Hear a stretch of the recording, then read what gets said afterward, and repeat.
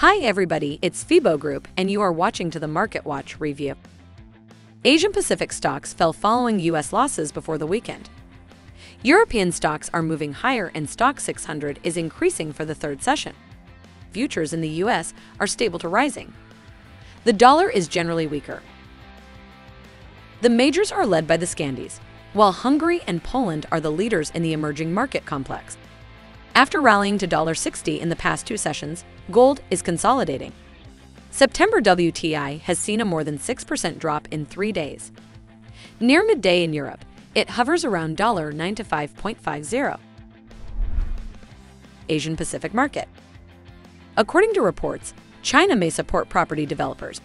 Given their importance in China's second-largest economy, they could be too big to fail.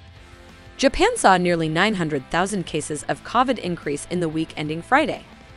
This is nearly 75% more than the previous week, when the number of cases almost doubled.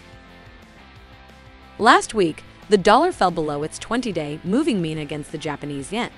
This was the first time it had fallen in almost 2 months. It can be found today at JPY 136.85. It might take a break in the 135.40 area for it to signal a new leg, with the first target at 134.50. The Australian dollar reached a peak of $0.6975 just before the weekend. This was a one-month high. It then fell to 0.6880 before finding new bids today and recovered to 0.6945. Market of Europe.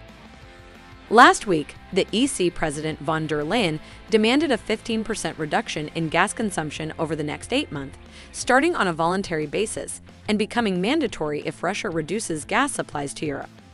At least 5 countries were pushed back. At the end of this week, the Eurozone reported its preliminary estimates of July CPI and second quarter GDP, expected increases in headline and core inflation. Inflation expectations are, however, falling. The 5-year forward is now below 2.0%, down from 2.5% in late April, early May. After a 4.5% drop in the last week, the euro is still firm. In the $1.0270-80 region, the upside momentum had slowed. Although sterling remains firm, it has not yet taken out the $1.2065 pre-weekend high. Tonight's one-on-one debate between the Tory candidates Sunak and Truss will be there first.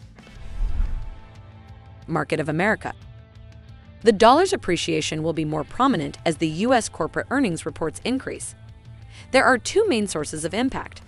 Exports are the first. Exports from the USA are at an all-time high. The second channel is the conversion of foreign earnings into dollars. This channel is the most important. The U.S. dollar's recovery continued that started before the weekend. However, it reached CAD 1.2825, which was a new low for this month. That's all for me. Closely monitor the news background and be prepared for all the surprises of the market.